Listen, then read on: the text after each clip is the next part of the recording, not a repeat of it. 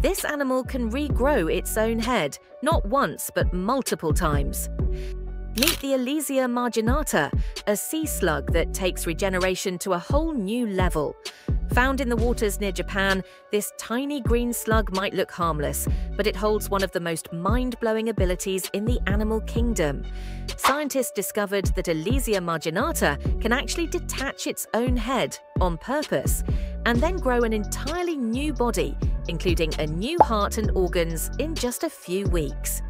Even more bizarre, the detached body just withers away while the head lives on, crawling around and regenerating like it's no big deal.